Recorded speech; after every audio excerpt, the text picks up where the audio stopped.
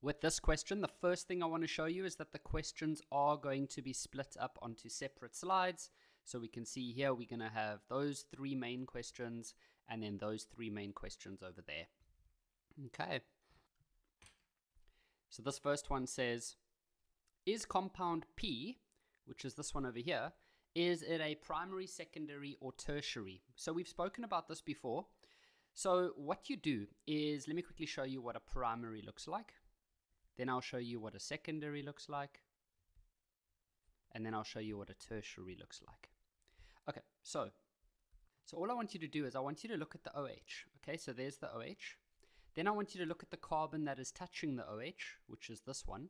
Then I want you to ask yourself, how many carbons are touching that carbon? How many carbons are touching it? Well, there's only one carbon touching it. So that is a primary. Let's move on to this one. So I want you to look at the OH. Then I want you to look at the carbon that is touching it. And then I want to look at how many carbons are touching that carbon. Well, that would be here and here. So that's 2. So we call that secondary. Now, if we look at this last one, the tertiary, you look at the OH, then look at the carbon that's touching it. Then how many carbons are touching that carbon? 1, 2, 3. And so we call it tertiary. This is how we distinguish between primary, secondary, and tertiary. You can also use this technique if they ask you for primary, secondary, and tertiary halo alkanes. It's the same thing. So they said, is P. So if we look at P, it's got an OH over here. Have a look at the carbon that's touching it. Now, how many carbons are touching that carbon? Well, there's 1 over there and 1 over there. So that would be a secondary alcohol. And now they said, give a reason for your answer.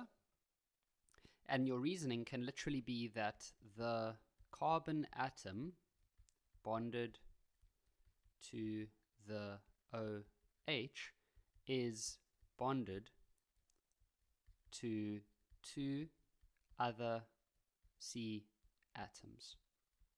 That's it.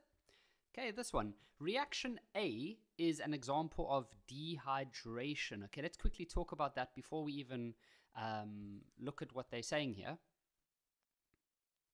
So we know that dehydration is definitely an elimination reaction where you eliminate water. When you eliminate water from your body, you are dehydrated. If you eliminate too much water from your body, like I said, you are dehydrated. And if you drink water, then it is hydration. So this is going to be an elimination where you release water. And so what happens is that if you look at this molecule over here, it's going to release water. How's it going to do that?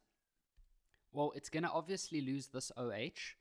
What else would you have to lose in order to make water? Well, you'd also have to lose another hydrogen.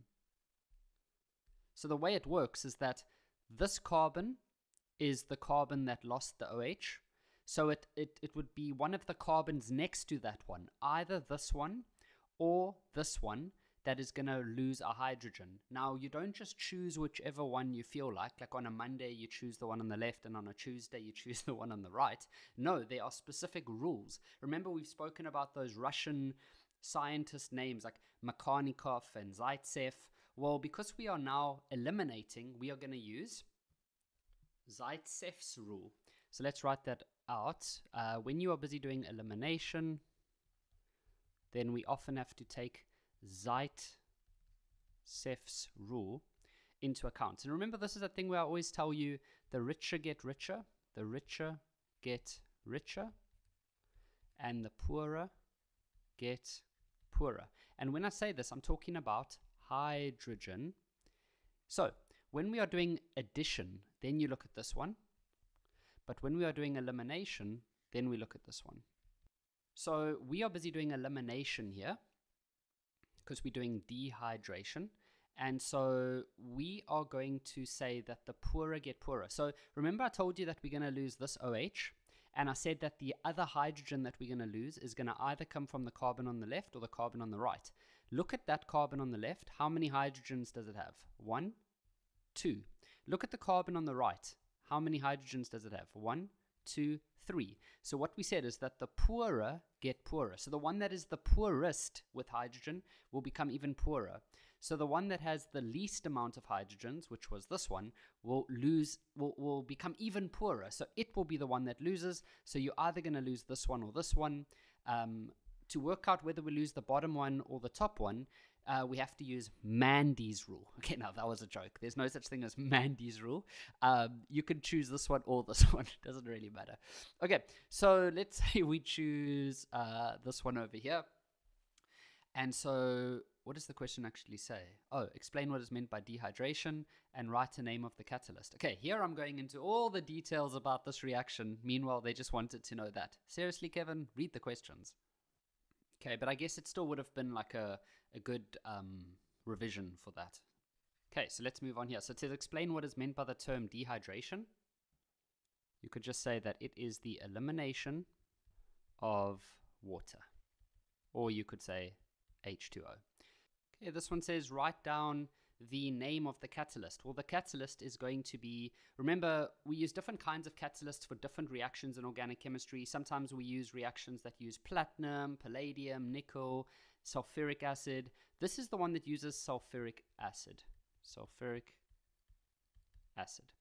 Okay, this question says write down the type of addition. So you know that in addition, we've got like 4 types. You've got halogenation, hydrohalogenation, hydrogenation, and hydration. So it's usually when you take alkenes. So let me show you the 4 types quickly. So alkene plus a halogen, well, that is called halogenation. Then if you do alkene plus water, that's called hydration, just like if you're drinking water. Then alkene plus hydrogen, well, that's going to be hydrogenation. And then if you do alkene plus a halogen and a hydrogen, so it's like a hydrogen halide, then we call it hydrohalogenation. Okay, and then if we were using elimination, then you would just put the word DE in front of that, so D. Okay, but that's not what we're doing right now. Now we are looking at the addition. So it says write down the addition reaction represented by E. So with E, you are going from an alkene, and what you are adding is hydrogen. So that means it's this one over here, and so that would be called hydrogenation. Hydrogenation. Okay, now with this question, and guys, remember we are still going to do more questions on the next page. So it says write down the type of elimination reaction represented by D. So D is this one over here.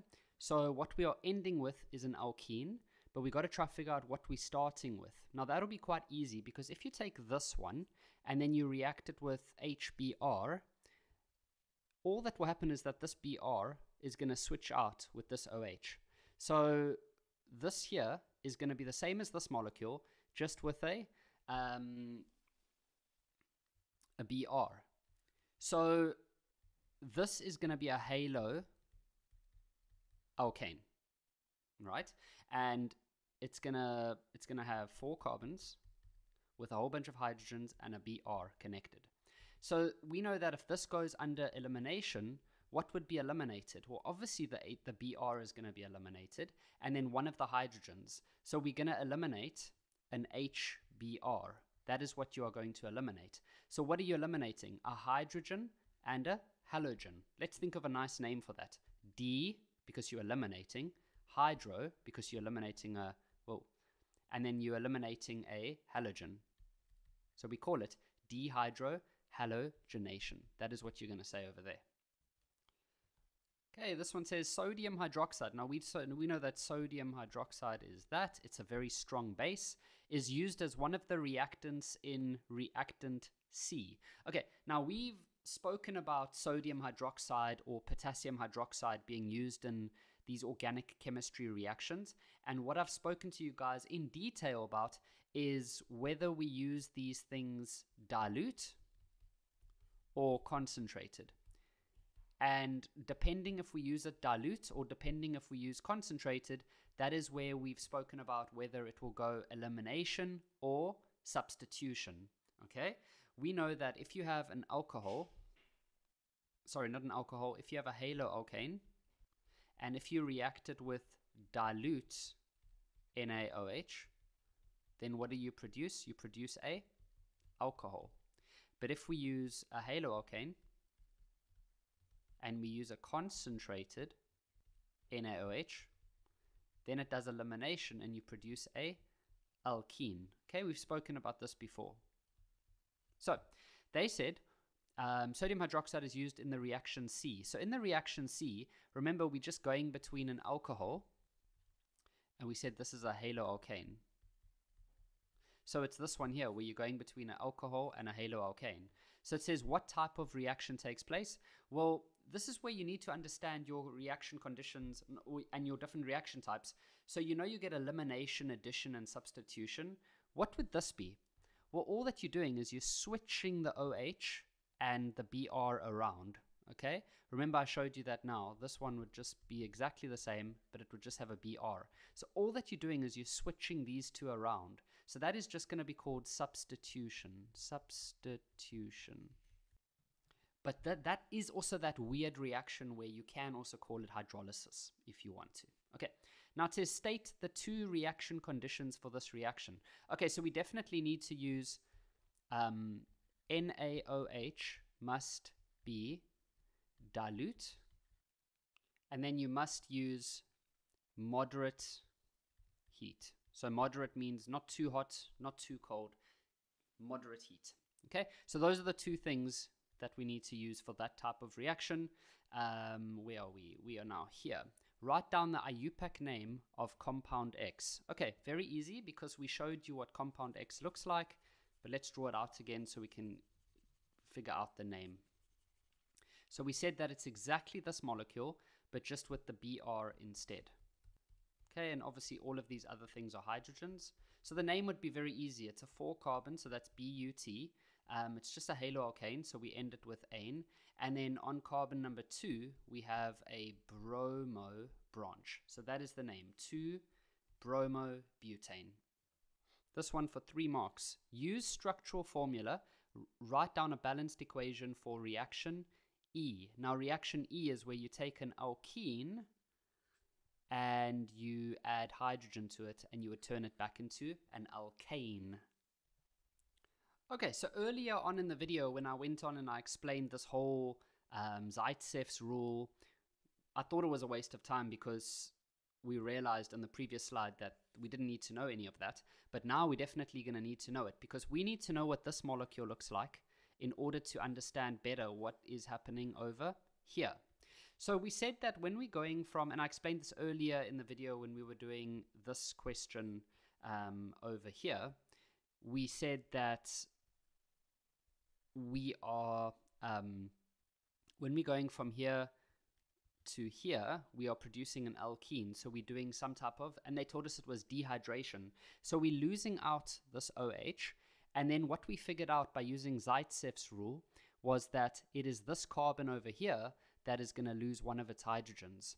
And so to find out then what this product is going to look like, we're just going to go draw this. So it's going to be 4 carbons with the 3 hydrogens on the end. Then it doesn't have this part. It still has this hydrogen. And then it lost this hydrogen. You could have also used that one, doesn't matter.